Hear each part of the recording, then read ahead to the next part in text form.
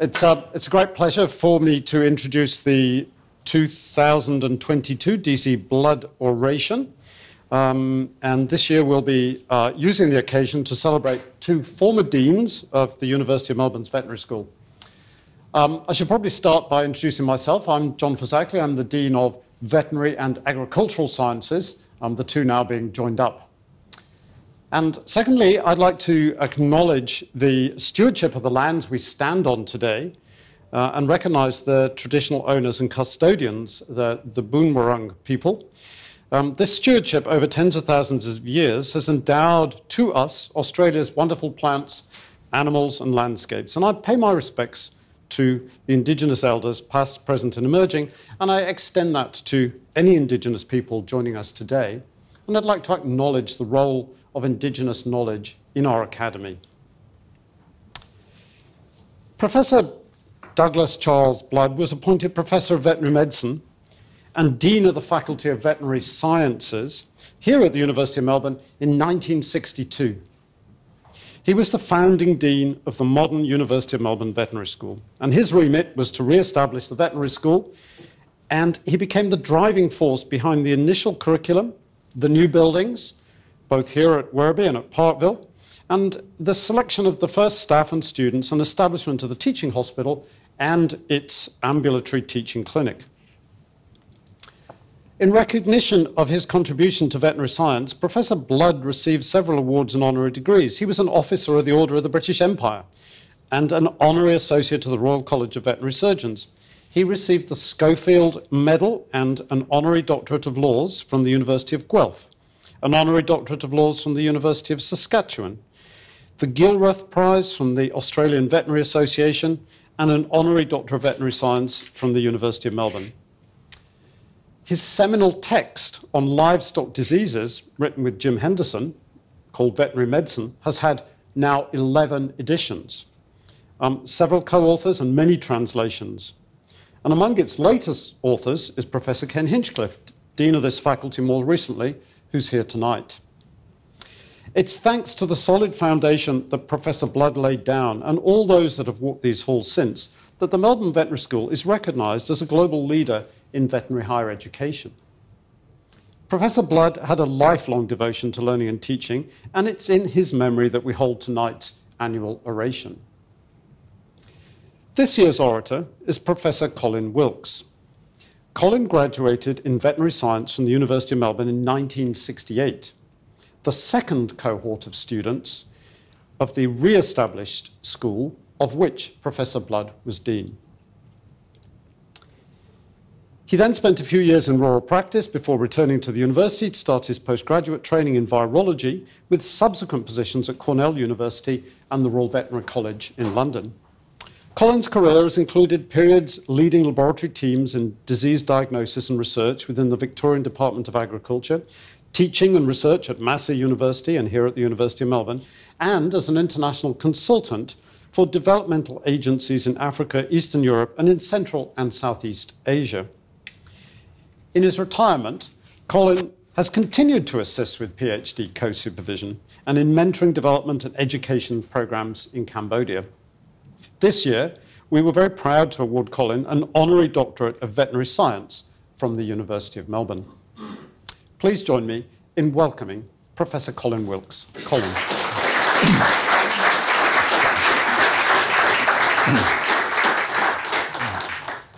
Well, thank you, John, for that very kind welcome and introduction. And thank you all for being here tonight.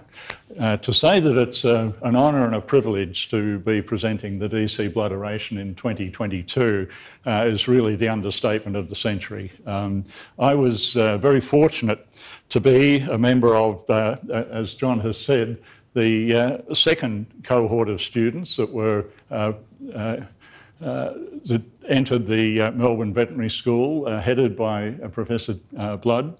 And we had the remarkable experience of being a small group of students. When I started, there were only the 2 years in the course. So we had far more contact with Doug than would be usual for students interacting with the Dean of a faculty. Although I know that closeness between deans and the students has continued as something of a tradition and a culture at this particular faculty. But I consider myself extremely fortunate to have joined the faculty at that time. When I was deciding to talk about this topic and address the question of whether veterinary science is still relevant in its present form in the 21st century, I was aware that my thinking was influenced by a couple of papers that I had read over the last 20 years that have come out of Canada. The first paper suggests that if the veterinary profession in the 21st century were subjected to the lifeboat test, then we perhaps would not earn a place on the lifeboat. The argument that they advance goes a little that 75% of veterinarians in North America are working in companion animal practice, and while this is seen quite rightly as in many ways exemplifying the very best of the profession in terms of skills, technical expertise and service to a client base that is seeking those services, if we look at some of the big issues of the 21st century, Ted Layton argues, then the veterinary profession is not really addressing those and is perhaps not well equipped to address them. And he suggests that if society were on the Titanic hit an iceberg, limited number of places on the few lifeboats that are left, then along with jewellers, fashion designers, veterinarians will be left leaning over the railing as the boat sinks, watching the lifeboats sail away. I don't feel entirely comfortable with that assumption, and if we consider what's happened in the last few years when in fact society hit iceberg COVID-19, we in fact saw the veterinary profession and companion animal veterinarians regarded very highly in the services required.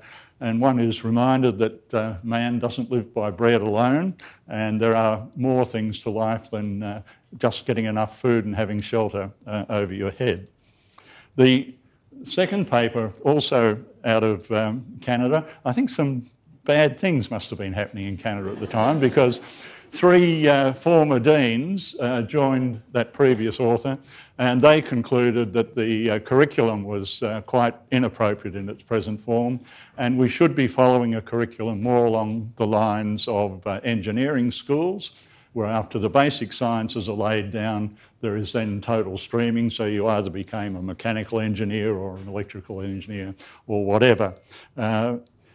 Again, I don't feel entirely comfortable with that, and I guess when we look at the present curriculum at the Melbourne School, it's addressed some of these issues here, but it still retains what I think are the most appropriate links back to the original format of what a veterinary curriculum was seen to be.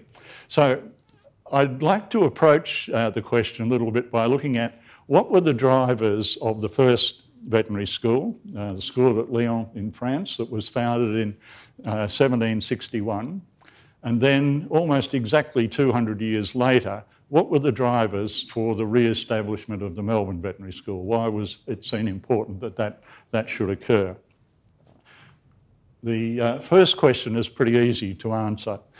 In Europe at the time, the cattle disease Rinderpest was raging right across Europe, decimating cattle herds. If the viral infection, I should warn you, you will notice that there's a bit of a theme of viruses all the way through this talk. I have to admit that that's where my interests are, so I'm choosing those examples. If you want to hear about different things, then you'd better invite a different speaker next year, and they'll address those. So Rinderpest, absolutely devastating. And just as we've discovered with COVID, it's not only the direct effects of an infectious agent on the sick and dying individuals, it's the social impact that may occur because of disruptions to all of those other areas of society.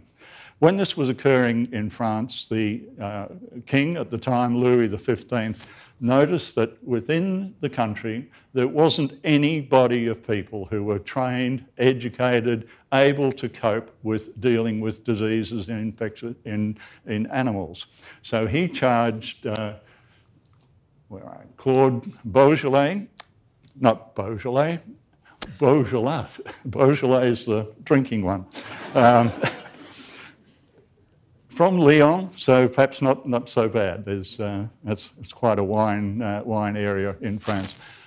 Claude was equerry of the equestrian events. He already had established himself by a young age as a writer, a philosopher. He was connected with the intelligentsia in France, and he was seen as a person who could put together and run a veterinary school, whatever that was conceived to be. He'd also spent a fair bit of time looking at medical education, and he'd seen that that was based on a sound knowledge of anatomy, physiology, as much as that was known at the time, experimental evidence and empirical evidence, observation of what was actually happening.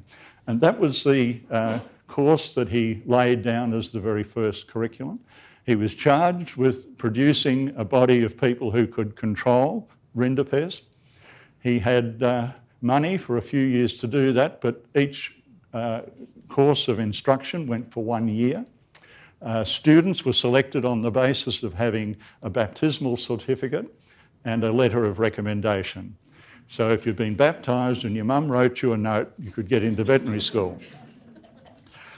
The first cohort of students, and you could start at any time during the year that you liked, the first cohort ranged in age from 11 years old to 30 years old. So things were rather different, but the structure of the curriculum was, we can see the basis of where more modern curricula have come from. His students were involved in practical work, involved in disease control as part of the course, and within that first year, Rinderpest had been brought under control in France. How much of that was due to the natural surging and abatement of epidemics anyway, we'll probably never know, but the school was given credit for it. They were designated as a royal academy, and funding was continued on. And that original school became the pattern for extra schools throughout France. Bourgelat went on to establish the second veterinary school in Paris this time. Other countries in Europe followed the model, the UK, Scotland and so on afterwards and around the world. One of the big decisions that he did make from the outset was that he was going to establish a profession. And professions exist at the pleasure of the society that they serve. So there was a social contract, if you like, that if a body of learned individuals had skills, could provide services, and society decided that they wanted this and trusted the body to self-regulate, to maintain appropriate educational standards, standards of ethics, and to police itself, if you like. That was the basis of a profession. He could well have decided to establish a guild, a trade guild or something of the sort, but that was not his vision for a veterinary profession that would go on, and as we know it today. We jump ahead 200 years, and as the Dean has already mentioned, Douglas Charles Blood was appointed as the Professor of Veterinary Science and Dean of, and given the charge to build, quite literally, to develop the curriculum and to recruit the staff for the re-establishment of the veterinary school. And I think it reflected very well Doug's own interests that he set up a school with three departments, preclinical, paraclinical and clinical. No guesses where Doug's interests were and what he saw was important. At an early veterinary students conference, Ken Jubb, who was appointed shortly after Doug's appointment as the Professor of Veterinary Pathology, said that, somewhat tongue-in-cheek, that if he'd been appointed as the Dean, it would have been pre-pathology, pathology and applied pathology. So, but Doug had certainly seen it that way. Now, I said we were very fortunate being a small group of students Doug was not, when he wasn't wandering the campus with architects deciding on buildings and where things would go, finding out where more money was going to be obtained to get those buildings done. He didn't have to spend so much time, well, the third, fourth and fifth year students weren't there when I started, so he actually spent quite a bit of time teaching in first year, and there was an excellent course, I found it excellent, called Introduction to Veterinary Science, and Doug told us stories, gave us an introduction to the profession, an introduction to the scope of things that veterinarians do. There are also practical classes in how to handle animals and so on. One of the stories that stuck with me, and we'll come back to it a little bit later, was it was almost case-based learning, I guess he was doing, but it wouldn't have been called that at the time. It was just Doug teaching. He told us about an outbreak of congenital abnormalities in cattle in New South Wales.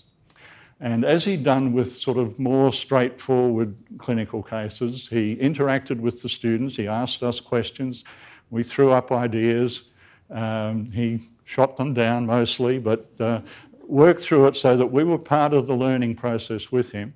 And we explored such things as if you had congenital abnormalities, what sort of things might cause that? Is this going to be an infectious or a nutritious? And it was happening in newborn animals, so when would the pathogenic insult have occurred?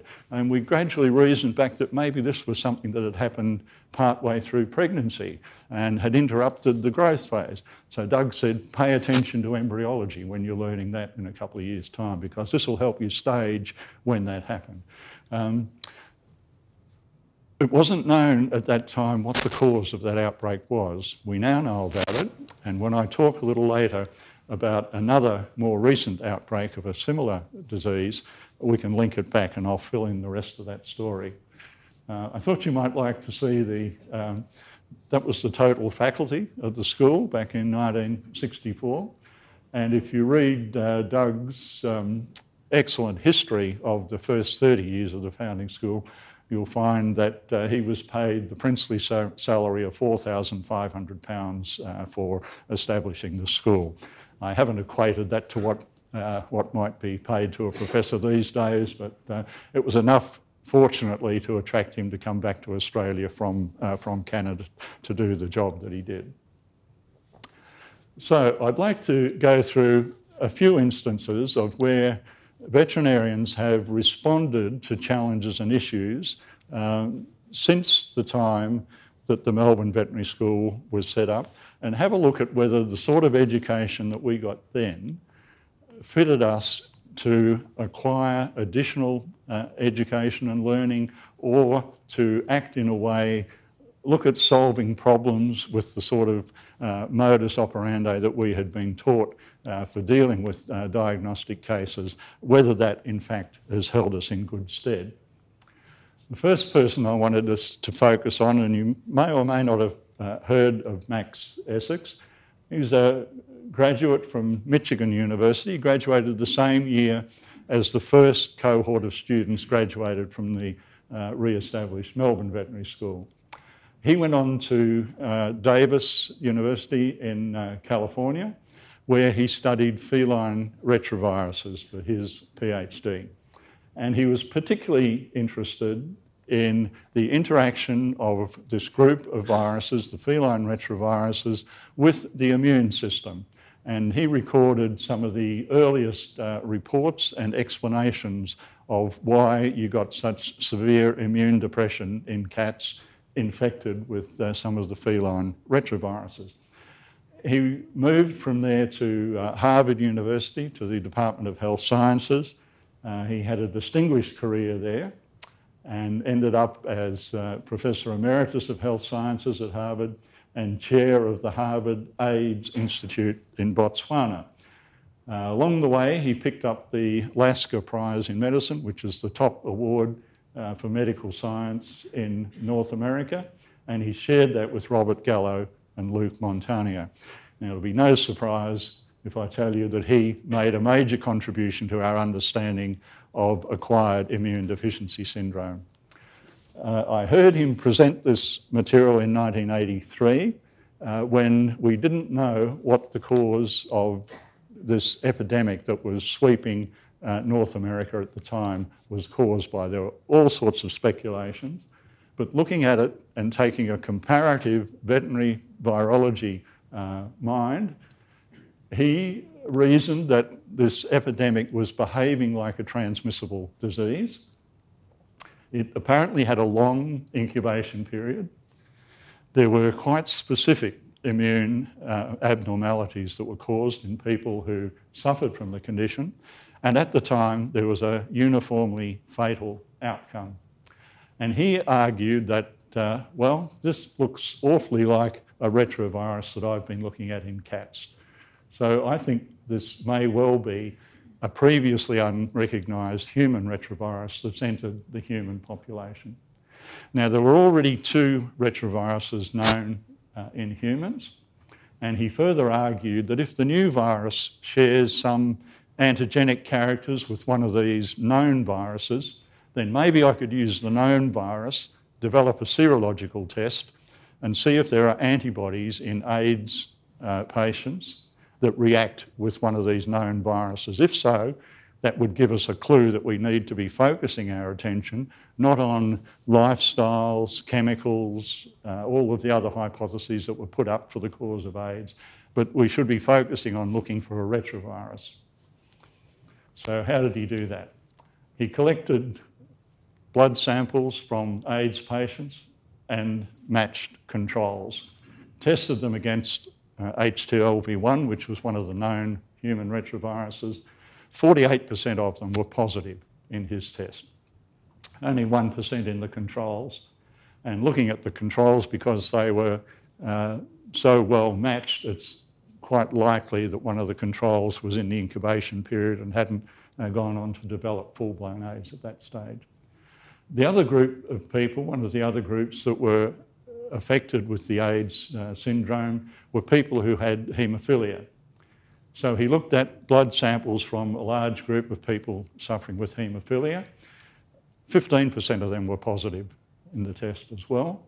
And if he had a look at a subgroup of the haemophilic, those who had haemophilia, those who also had suppression of their T lymphocytes and a particular subset of those, then 100% of those were there. So this came as a fairly good clue that those who were working, like Robert Gallo in the US, Luc Montagnier at the Pasteur Institute in Paris, they went flat out looking for a retrovirus in human samples. And within 6 months or so, they had isolated the AIDS virus. I nearly said they had independently isolated the AIDS virus. There's a huge controversy over whether Montagnier found it, sent samples to Gallo, Gallo found it in those samples. Both of them have written a book, and each of them have argued against the other, but Bob Gallo missed out on the Nobel Prize, and Luc Montagnier collected along with his one of his co-workers. The next example I wanted us to look at occurred in 1999, and at that time a surprising outbreak of neurological disease occurred in people in New York City and in the surrounding countryside. At the same time, neurological disease was appearing in horses in the same area as well. The third part of the puzzle was that corvid species of birds, crows and ravens, as well as jays, were dying in huge numbers. Some testing was done by the human health experts on the human patients, and they found that they had antibody that reacted to a well-recognised insect-transmitted virus in North America. But it was one that only occurred in the southern part of the United States, and for some reason this appeared to be occurring around New York City. St. Louis encephalitis virus was the one that they put it down to. They knew that that also infected horses, so that fitted in with what they were seeing. And they'd also, when they were thinking back to their virology days at medical school, said, ah yes, it's mosquitoes, The virus is maintained in birds, mosquitoes transmit it to people and transmit it to horses, and that's what we're seeing. So they weren't surprised at the birds dying. Tracy McNamara was the pathologist at the Bronx Zoo at the time, and she looked at it and said, well, hang on, it can't be St. Louis encephalitis if all three of these different species being affected and the crows are dying. The headline there, "It's Raining Crows," was from one of the New York newspapers who journalists are great at creating titles. I should have consulted one when I was looking for the title for my talk tonight, perhaps. "It's Raining Crows." Tracy said, hang on, St. Louis encephalitis doesn't cause disease in crows. It's maintained in them, but they don't show signs of disease. So this has to be something else. She also did what any good shoe leather epidemiologist would do. She had to look at what was going on in the bird collections at the zoo. And she noticed that birds in outside aviaries, some species were getting this condition and dying. If they were in inside aviaries, none of them were. She also noticed that the species of birds that were dying were all New World species of birds. None of them were African or European birds. They seemed to be quite safe. A bald eagle got the disease and died, so that really focused attention on things. Tracy also did what a good pathologist does, is to do a post-mortem and have a look at lesions and tissues. And what she saw was good, strong evidence of a viral meningoencephalitis in these birds. So she sent samples off to the veterinary laboratories. They came back with, it's a virus, probably St. Louis encephalitis. She said, no, it isn't. I understand she's quite an assertive lady, so she probably said that very firmly. She sent samples off to a human lab, the main laboratories in the, actually part of the US military service, who run laboratories looking at these things. They refused to accept samples from animals and said, we only look at human samples. She said, no, you don't.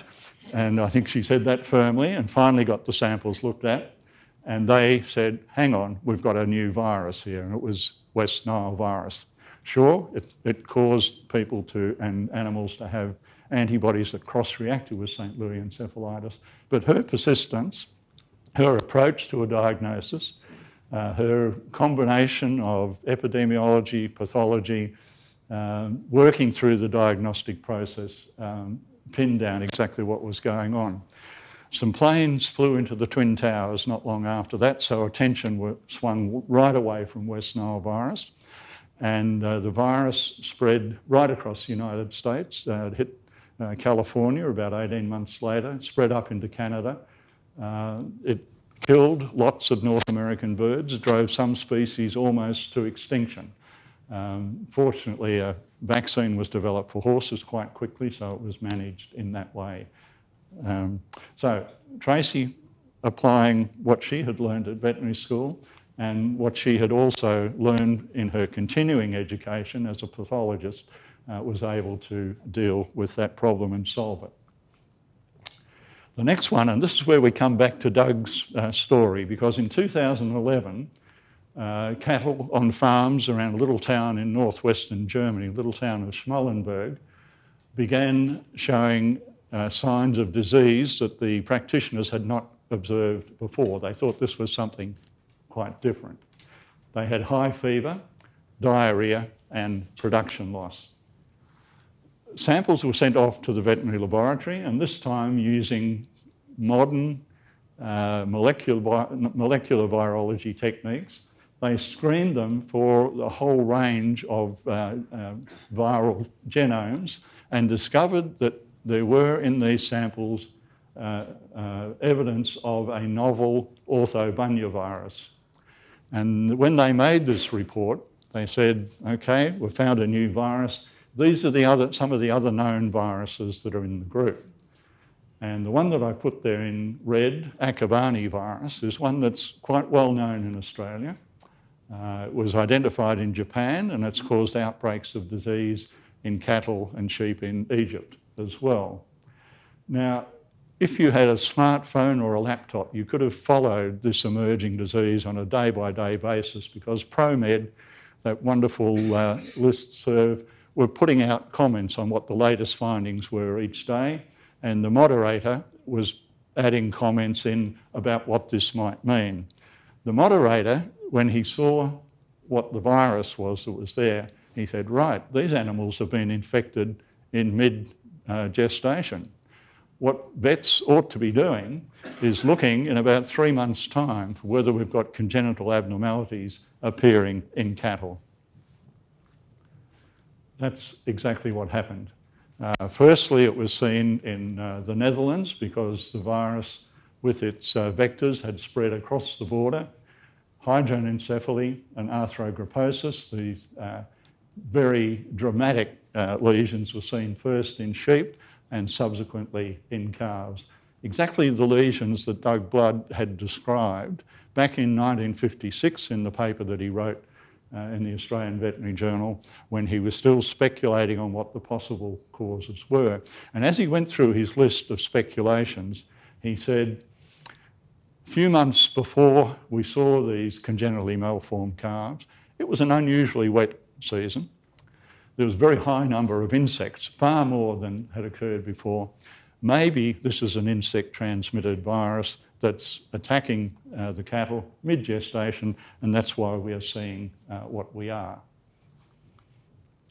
So if we go back to look at Doug's description and his speculations, the time from him describing that through to us identifying this as caused by Akabani virus, our own version of what has now become called Schmallenberg virus, it took about 20 years for that to occur. Fair enough, this was a new disease. There weren't any analogies too much that we could go on, so it took some time, and it was pinned down to the particular vector. The whole thing was Schmallenberg virus. Within about 3 to 4 months, it was tied up as to the cause and the whole sequence of what had happened. And within about another 6 months, there was a vaccine developed that could be used in cattle and in sheep in areas where the virus was likely to spread. So what are some of the other challenges, and how are we addressing those in the 21st century? I got involved about 6 or 7 years ago now in an outbreak of Q fever in a very large goat farm not very far from here. And the very first paper that came out of our studies on that farm, because the initial indications were people getting sick and being admitted to Geelong Hospital with Q fever, the very first paper that came out, we headed up a One Health approach to controlling Q fever in this goat farm. And if you went through looking at the links of where those authors and co-authors are working, you'll see it's a good mix of medical infectious disease experts, molecular microbiologists, veterinary virologists, epidemiologists, and so on in there. Since that outbreak and building on it, Mark Stevenson, Simon Firestone in the Melbourne Veterinary School have put together a very large research project that's just coming to the end of its first iteration, that's involved a similar large group of people looking at environment, wildlife, goat farms, vaccination, all of those aspects, and has involved researchers in the 3 eastern states and South Australia to do that. So whilst the approaches are using the same basic approach, the need to work with other experts in a One Health approach, I think, is becoming more and more obvious. I can't sort of finish talking about examples without mentioning wildlife. We're well aware with all of the discussions around COVID that viruses present in wildlife can move across into people. Similarly, we have viruses that can move from our domestic animals into wildlife populations, and viruses that can come the other direction from wildlife into our domestic animal populations. On the left, I have a graph showing, and if you look at the solid circles, that's the wildebeest population size in the Serengeti Park in Tanzania. In 1960, there were Rinderpest, our old friend again, Rinderpest outbreaks occurring in the cattle properties surrounding the farm. Rinderpest spilled over into the wildebeest population. Did I say Rinderpest or wildebeest? Rinderpest spilled across into the wildebeest population and was decimating the wildebeest herd. So they were only able to maintain their population at around 200,000 animals. As vaccination was practiced and Rinderpest was brought under control in the cattle farms, it disappeared from the wildebeest herd, and the wildebeest numbers went up dramatically over that first decade and then stabilised, apart from a few fluctuations probably related to availability of feed, how many crocodiles were in the river when they were trying to cross it, and so on, but has now stabilised up around 1.2 million there. So a dramatic effect of a domestic animal disease going into a wildlife population. In Victoria in 2020, when we were all in lockdown and our focus in terms of infectious disease was pretty firmly on COVID-19, Agriculture Victoria had to deal with an outbreak of avian influenza that occurred. It was an epizootic in the middle of a pandemic. We had a fairly new chief veterinary officer appointed from the UK at that time, and I almost think somebody thought, what can we give him to welcome him to Victoria? Let's give him an outbreak of bird flu. Let's put it in 3 different species. And because he's a Brit, let's give him emus. That'll be a good story to tell to his mates back home. And let's complicate it. We'll put 3 different flu viruses in there as well. So this was really something, and then trying to manage it in the middle of a pandemic where the laboratory doing thousands of diagnostic tests each day to stay on top of this were limited in the number of people who could be in a room at any one time. The reagents that they needed to use, because they were running PCR tests too, were the same reagents that the human health people were wanting for their COVID testing. So there were some real challenges in there. But anyway, the point I wanted to make is that we're going to be seeing more and more of these sorts of challenges during this century as we go on. Viruses, as ecological and demographic changes occur, spreading from domestic animals into wildlife, from wildlife back into our domestic animals. I think one of the biggest challenges that we need to be thinking about in this century is food security. Now, the Food and Agriculture Organisation of the UN has defined food security there, and it's a fairly high bar to meet. It's when all people at all times have physical, social and economic access to sufficient, safe and nutritious food that meets their dietary needs and food preferences. Some have argued that food preferences shouldn't necessarily be there. But if you like salted caramel ice cream, then that is regarded as an essential food. But sufficient for an active and healthy lifestyle.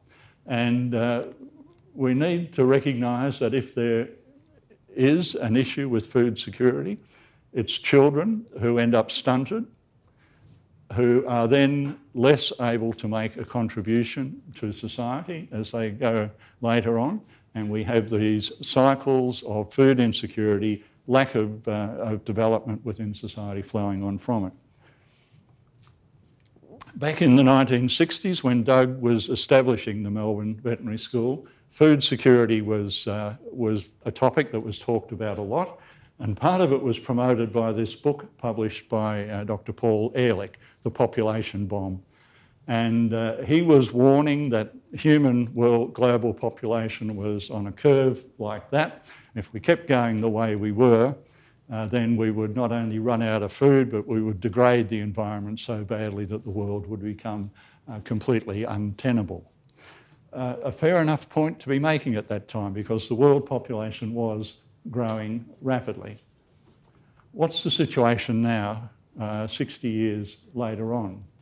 We can see the graph on the left, the hatched graph, showing where we are, the first part of that graph at the moment. We're sitting at a world population of just under 8 billion people.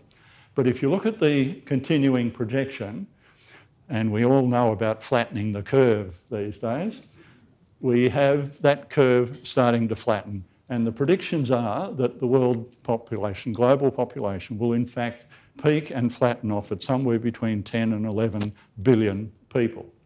And the reason for that is that whether Paul Ehrlich prompted it or whether people were aware of it and prompted to take action, is that the fertility rate throughout the world has dropped dramatically. If we look at the graph on the right, that is the average fertility rate throughout the world. In 1960s, when Paul wrote his book, about 5 children per woman of childbearing age. That has now dropped to just above 2. That's the average throughout the world.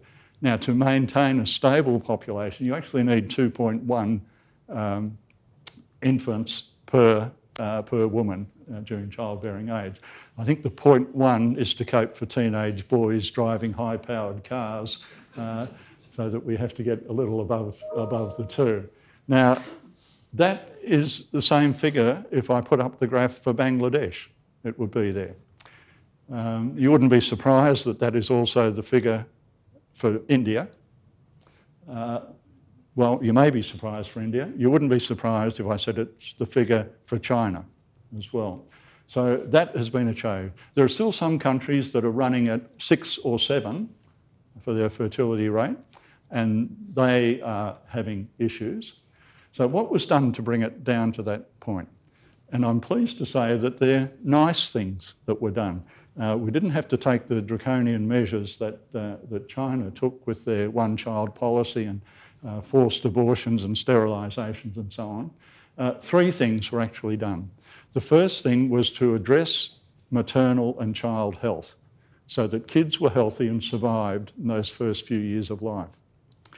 The second thing was to provide the means of girls staying in school.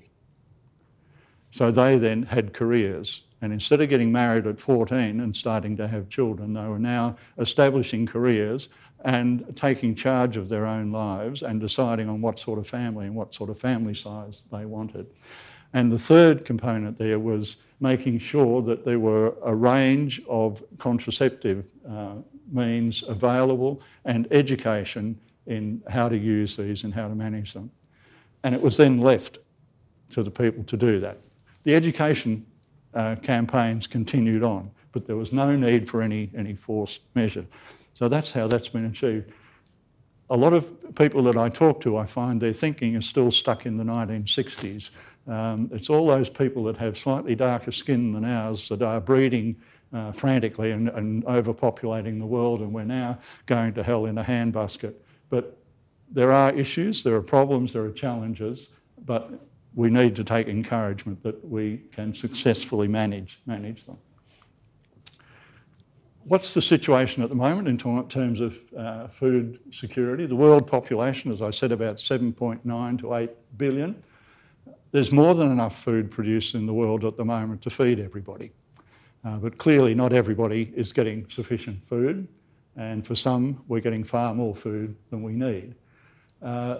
So even though there's sufficient food being produced in the world as a whole, nearly 700 million people are considered as being food insecure. And in fact, that number has gone up since the COVID outbreak hit the world. And that gives us a bit of a clue as to why some of the food insecurity occurs, because COVID outbreak disrupted supply routes, wiped out people's ability to earn money to purchase food. So other things than just having a pile of food around you. The other important factor is that about 1/3 of the food that we produce is wasted. It's not actually eaten and used. If you look in industrialised countries, most of that wastage occurs at the kitchen, restaurant, supermarket end of the food chain.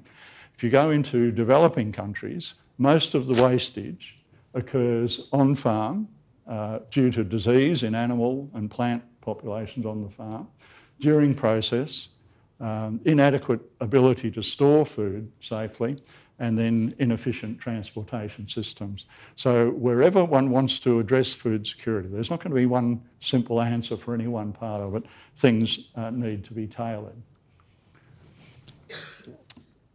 Another figure that surprised me the first time I saw it, but about a third of all the food that's produced in the world is produced by smallholder farmers. This is people who have less than 2 hectares of land. I have spent a bit of time the last 8 or 9 years in Cambodia, and I thought I would just use a typical village situation in Cambodia to look at what food security looks like there. And I think you would have to conclude, if you were thinking in terms of a share portfolio rather than food security, what they have in these situations is a diverse portfolio.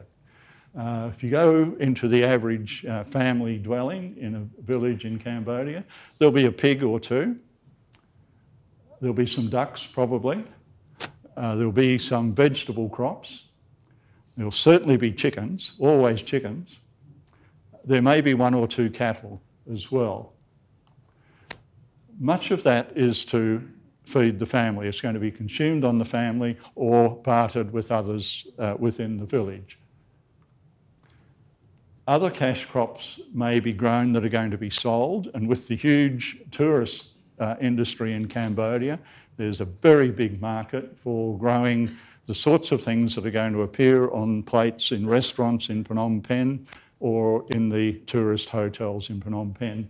So people in the villages have cashed in on that and are getting a cash income as well. So they're producing actual food that they're going to use. They're also generating a cash income. Cambodia, by the way, produces twice as much rice as it needs to feed its own population, so there's ability there to sell that as a cash crop. The rice is also rather cleverly managed. It's mostly paddy rice. You can't see them, but there are fish being grown in the water in the rice fields. And there are also these flocks of ducks that are brought on when the rice has been harvested.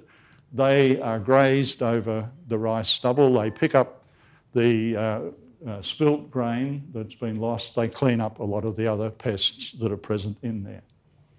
If we have a look at the demographics in one of these villages, you'll often find that it's grandfather looking after the younger children, and the older of the younger children looking after the younger children. Mum will be looking after the chickens and the pig and doing a lot of the work in the fields, as well as the rest of the family. The burden that falls on women in countries like this dramatically. You often won't find the father in the village. He'll be in Phnom Penh or one of the other tourist resorts driving a tuk-tuk, generating a cash income. The older teenage daughter also has gone off to work in one of the garment factories. So we have a cash income there. So what does the threat to that sort of food security diverse portfolio look like? African swine fever swept through Cambodia a couple of years ago, killing off most of the pigs. And it also shook people's confidence in keeping pigs, so they've gone right away from rearing pigs. So that's one source that's gone. We have hemorrhagic septicemia outbreaks affecting cattle. We have foot and mouth disease, and we've had recent outbreaks of lumpy skin disease in cattle. In our poultry, we have regular outbreaks of bird flu, and we have Newcastle disease occurring there as well. So if we're looking for a role where veterinarians can play a role in food security, there's certainly opportunities for that in that situation. Now, I'm not suggesting we need lots of Australian vets running over there and vaccinating and treating cattle. There's a veterinary school at Royal Agricultural University, and Doug Blood produced a curriculum here that I learnt my veterinary science through before I went on to learn some other things as well. I was appointed as a consultant with Asian Development Bank to develop a curriculum for the veterinary school at RUA. Remarkably, it's very similar to the curriculum that Doug put together back then. I had to look at what staff were available for teaching, what was the essential stuff that really needed to be in there. And this now is the crop of that next group of local Cambodian veterinarians who are going to be addressing the issues in Cambodia. They still need an awful lot of help. This particular group were carrying out their vaccination campaign against rabies in domestic dogs. About 1,000 people a year die of rabies in Cambodia. So it's been an honour and a privilege for me to present this oration in honour of Doug Blood. I recognise him and value his contribution to my career, my education. Very great man, and I hope he'd be a little pleased that his influence on some of his students is now flowing on to students in other veterinary schools in other places. Thank you very much for your attention.